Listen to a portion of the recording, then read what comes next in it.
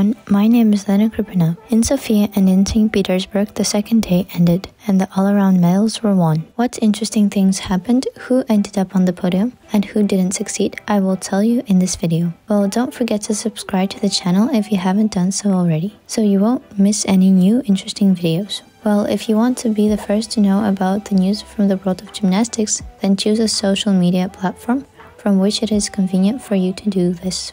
You have access to a Telegram channel, a group in VK, Facebook, and Yandex.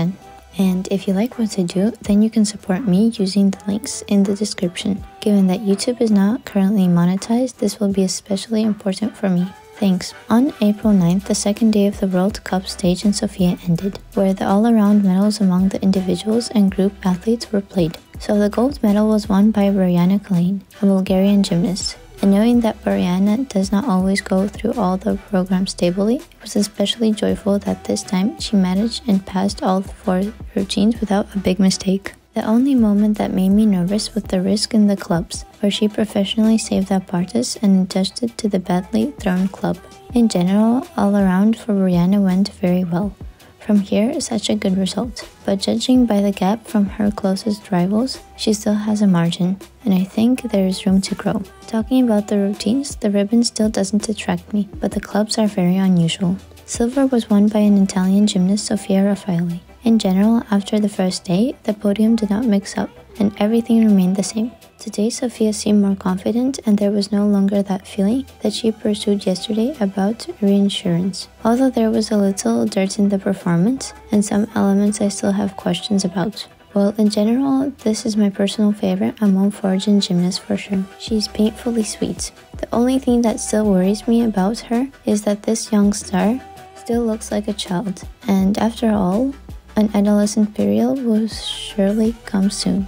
She will begin to grow and take the shape of a woman. In figure skating, such things usually don't go unnoticed, and some gymnasts also have problems. I would not want such a pretty gymnast to suddenly begin performing worse. Well, another interesting thing about Sofia is the update of leotard for the ribbon, and it looks really cool. Of course, I don't really like it when a leotard is one-to-one similar, and in general, when copies are made. Here it seems not one-to-one, but still there is definitely a similarity. Although for me, the leotard is still insanely beautiful, there are definitely associations with Dina. Write in the comments if you like this approach to costumes.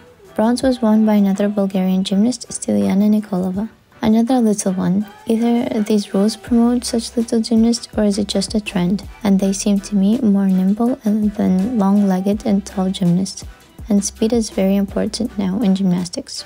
Today, she coped very well with both exercises of the program and received decent marks. The only thing that did not allow her to take second place or compete for the gold was yesterday's loss in the ball. So comparing the scores of Boryana and Stilyana, I think this is clearly visible. But this tournament is not the last one, so let's see how Stilyana will show herself further. By the way, a cool moment that I really like seeing in the broadcast is that the team group of Bulgaria, which became the Olympic champions in Tokyo, sat as a whole team the entire competition separately and rooted for all the gymnasts. It seemed to me like something so cool and kind, and if the girls are really proud of.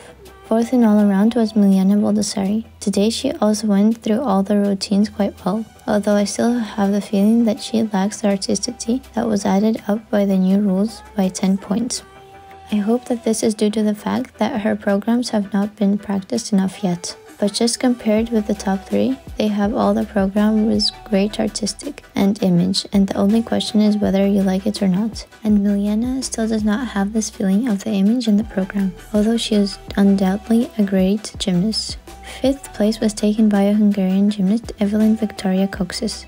I won't say that I'm particularly versed in Hungarian gymnastics and know their history, but it seems to me that Hungarian gymnasts have never climbed so high in the rating table of the World Cup stages in history of gymnastics. But for me, there will be a reason to study how their things were until 2022. 6th place was taken by the US gymnast Lily Muzzino, an interesting athlete, and I think the representation reminds me of their previous star, Laura Zhang.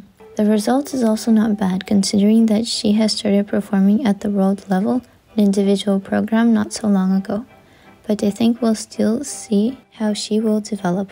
7th place was taken by a gymnast who is already known by many and for whom Russian fans are worried as if she was their own. And that is not surprising since Elzhana Taneva from Kazakhstan often trains in Moscow. And we all know from my previous videos that she also gets leotards in Russia. Well, among the gymnasts who to be curious about, we will discuss the Ukrainian athlete Victoria Onopirienko. Today Vika coped with her emotions better and was able to get into both finals, rising to 19th place in the all-around. Although there were still mistakes and losses, it is impossible not to notice that Vika is becoming a beautiful and attractive gymnast. Let's wait and see until her programs are fully perfected and she will make them have more difficulty. I think that she will be able to fight for higher places. Meanwhile, the Japanese athlete Kita Sumire did not perform.